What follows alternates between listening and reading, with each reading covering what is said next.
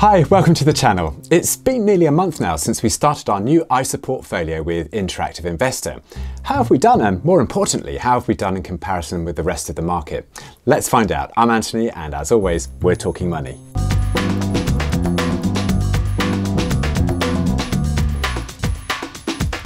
Okay, if you haven't already seen the video on how I choose the shares for this portfolio, I'll put in the link in the screen now so that you can check that one out first. But for a quick recap anyway, choosing shares for this portfolio was done by sifting the whole market, the UK market, by setting some key criteria.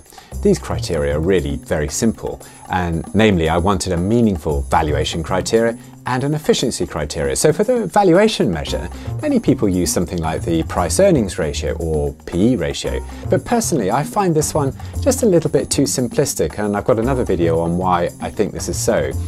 Instead, I add on to this ratio an earnings growth factor and a volatility factor, and it's summed up as the PE/GR ratio. Anything under 1 is considered good and relatively cheap, and anything over say 1.2 is expensive. I go into a lot more detail on this particular ratio on my earlier video, so if none of this makes sense to you, then check out that video first. The next ratio I like is the return on capital employed. I personally think it's a good efficiency ratio. How well is the company converting its capital into profit?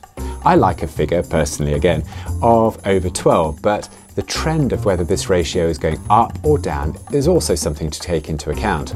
Armed with these two criteria, I use Stockopedia to sift the whole market, and then I also use Stockopedia's own stock ranks, they call them, that take into account things like cash flow, momentum, relative strength, etc, etc.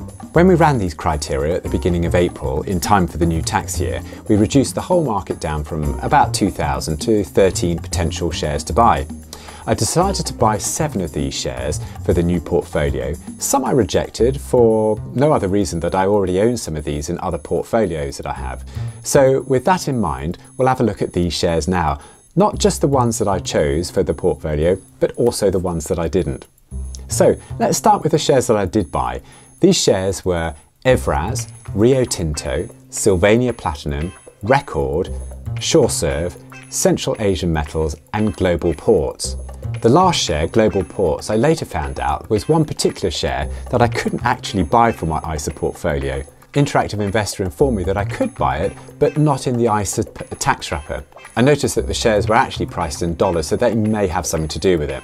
Not to worry, I went back to my SIFT and I noticed that a new share had just popped into the SIFT list, and it was a company called Forexpo, and I bought that instead.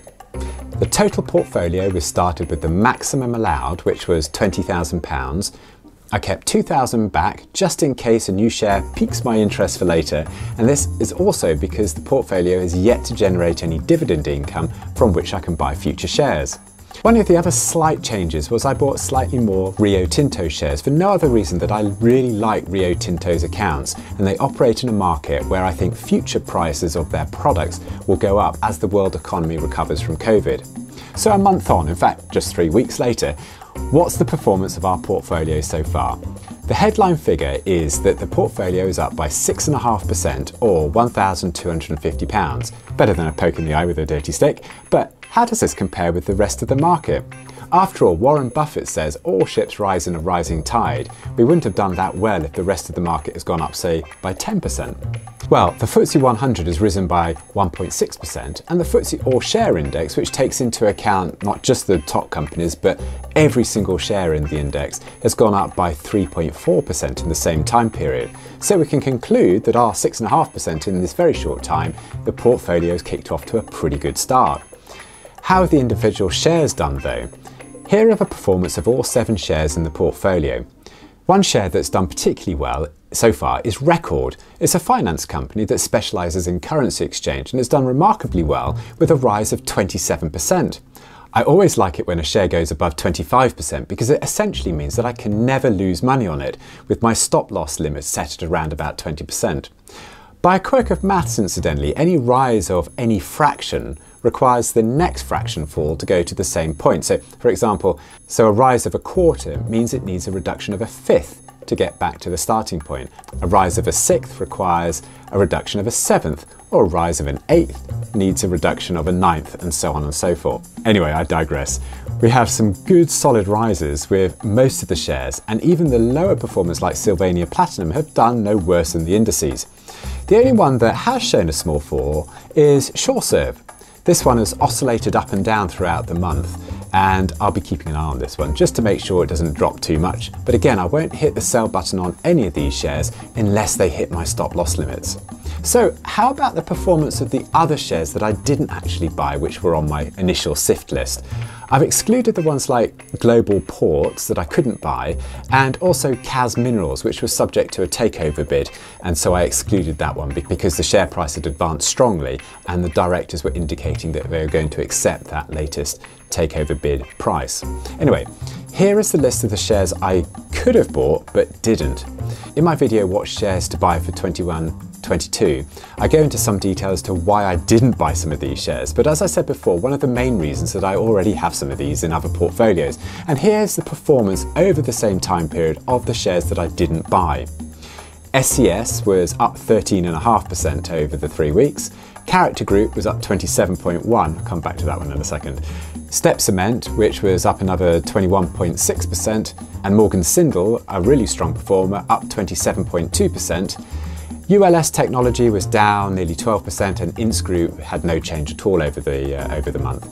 So out of the ones that we did buy and the ones that we didn't, all but 3 have advanced nicely, and quite a few have done very well indeed. This gives me more confidence that my initial sifting criteria are not too bad, but remember that 1 month does not give me the right to be cocky here. There will be a lot of noise over the coming months and may see some of these gains reverse quite quickly, but my hope is that over the longer term, good fundamentals of these shares will be reflected in the share price, and if they don't and if something changes for the worse, then I know that my stop loss limits will kick me out and protect me from losing too much capital. Now, the nice thing at looking at shares that we didn't buy, as well as the ones that we did, is it is another learning opportunity. In this case, I can see whether the decision not to do something is better or worse than my decision to do something. In my previous video, I detailed the reasons why I chose the shares that I did. One case in point was Character Group. It met all my sifting criteria and was a definite potential, one of the 13 shares that met the sift at the time, but I chose not to buy it because I thought the accounts, I think in my words, looked a bit wacky. From memory, I didn't like the very high dividend in the latest year. The cash was trending down, the working capital and the net debt were also starting to go in the wrong direction. I was rational, but the share price has rocketed since my decision. So either my analysis was wrong, or I was right at the time, but something has changed in the meantime. Without looking at this share, I will never know, and therefore I can't evaluate what I'm doing. In the case of Character Group, incidentally, they reported better than expected results last week, beating even the upper expectations. Sales and profits have advanced very strongly in the last 6 months of their financial year. With hindsight, I would have profited handsomely, but I still think my rationale was right based on the fundamentals that I had at the time. But there was a material change to what was expected, something that only those very close to the company, like the directors or the staff, may have been privy to. One other example I wanted to share with you was Morgan Sindall. Again, one of my 13 shares to meet the sifting criteria. I hold this one in another portfolio, so I don't feel so bad not buying it for the Talking Money portfolio. But at the time I said I liked this share because everything was going in the right direction. Sales were trending up, so too were profits. Cash on the balance sheet was increasing, net debt was decreasing, working capital was trending up, basically everything I wanted to see. The only reason why I didn't buy that share was that the share price itself had advanced by 75% already, so I thought that the share might be due a plateau or a dip just to catch its breath. So I didn't buy it. Well, it's gone up by another 27%. Man alive. Oh well, anyway, now what can I learn from here? My analysis was right. Again, my initial sift uncovered this share as a potential winner, but my decision was wrong, and I was wrong because I thought that a strong rally in price excluded the possibility of that trend continuing. Well, that has cost me a lost opportunity. It's cost me 27% growth. However, a capital gain at the end of the month is still £1,250, and remember, no dividends have been paid so far. This is easily paid for my Stockopedia investment that made my initial sifting process possible. The annual fee that they charge is £245 for Stockopedia, and it does put a lot of people off, and I can understand that, I really can. I don't work for Stockopedia, but I do use it frequently to find new potential investment ideas, and if you want to try it for an extended period for free, you get a 2-week free trial period, I think, and you also get a lifetime discount of 10% off their plans if you sign up using the link in the description below.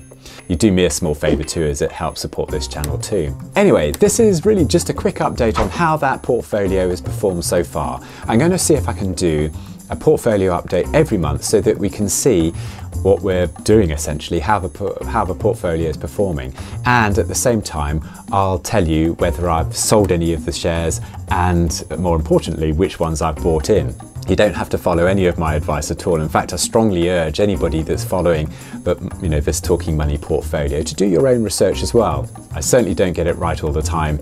I try and do my research, and I try and buy and sell things on a rational basis. It doesn't always work out, but so far so good. Anyway, check out my other videos. I'll put some relevant ones on the screen now. I'll do portfolio updates every month, as I say, and I'll also post other finance related videos on investment, shares, things like that, and just things about economics in general.